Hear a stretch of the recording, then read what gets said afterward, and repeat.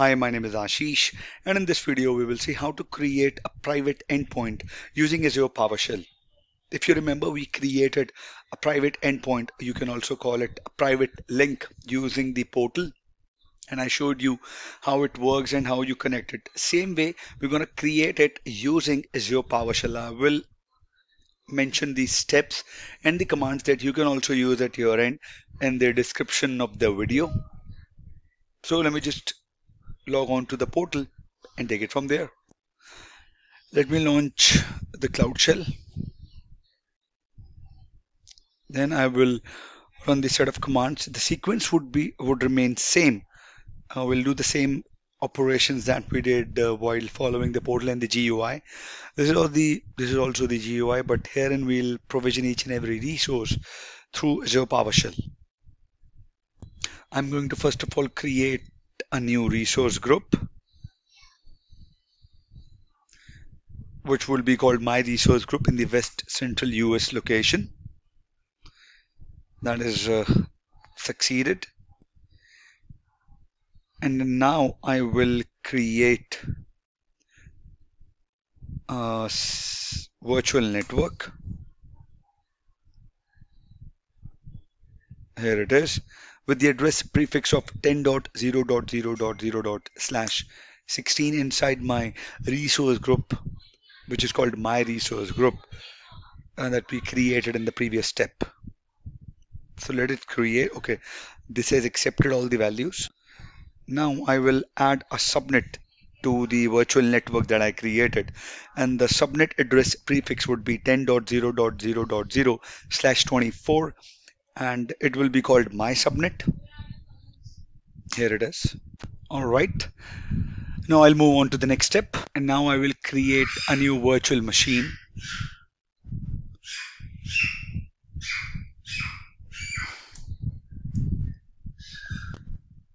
And the last value that you see dash as a job, I've added it because I can run another command, and this command would be running at the back end.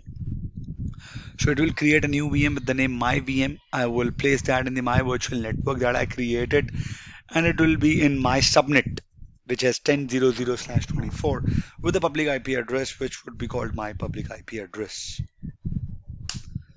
All right. I'm going to add the credentials and the password.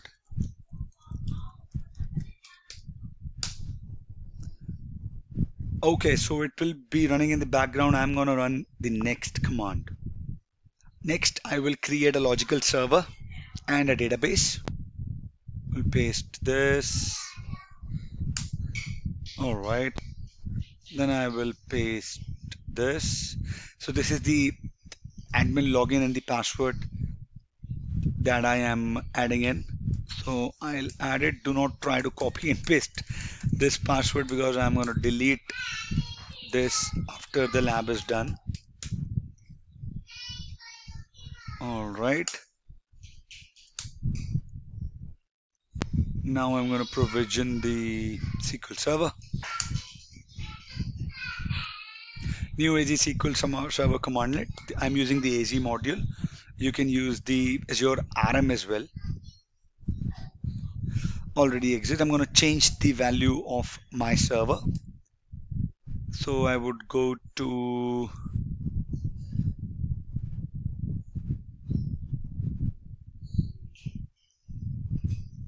the server name parameter, and I change this my Azure server, and I hit enter.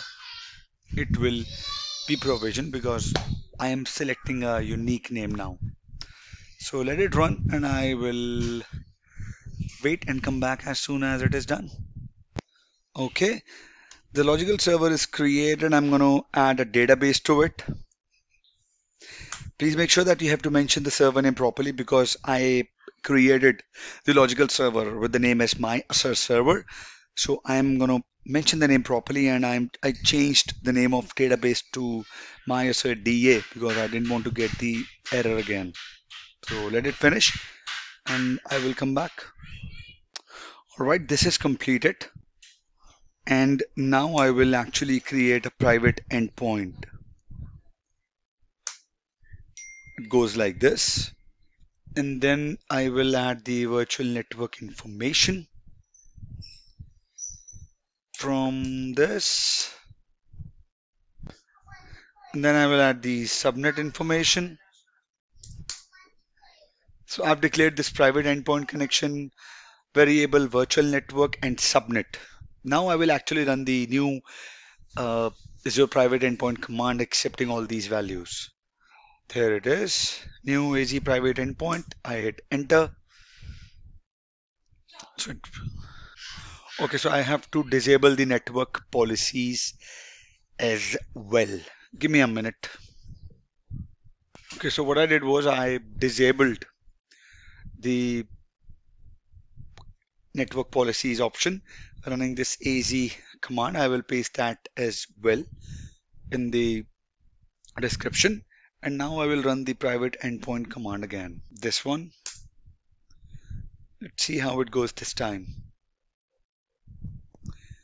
This is completed successfully now. I will create the private DNS zone. If you remember, I have to update this as well with the private link.database.windows.net value, and here it goes.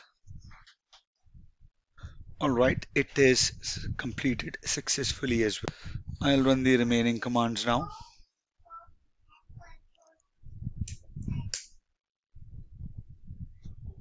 And now I will connect to my VM by getting the public IP like we did earlier. And I will do MSTS. And if you would see that, so it will enable open up the command prompt on any PowerShell.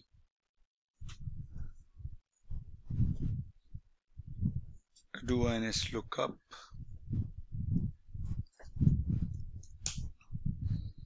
Your my net myserver.windows.database.net, and if you would go with the private link, do like this and hit it.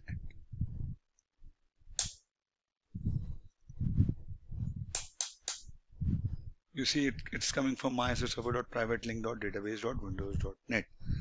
And if you would install the SQL Server Management Studio on it and try to access it from this VM, you will be able to access it without opening any firewall rules and ports like we were able to do it. So I'm pasting these all commands in the video description so that you can also try it. And please mention that in the comment section, how did it go for you, and I hope you enjoyed it. Thank you. Have a good day ahead.